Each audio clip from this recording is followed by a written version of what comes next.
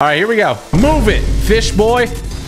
Garage unlocked. Look at this. Ooh, look at that, chat. So in the garage, you have the Rocket League car. You have the baller. On this side, you have a custom sports car. And then you have, of course, well, actually something you may have never seen. It's the 4x4 G-Wagon with pumped up tires and the Ram. Tell me that's not clean, though. It looks so good. It's actually so fun. You can get 4 people in a car and they're just like shooting and stuff. You should try to get the whole lobby in one of these.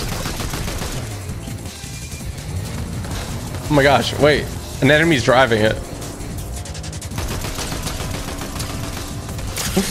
It honestly adds a whole element to the game that he's just oh my gosh.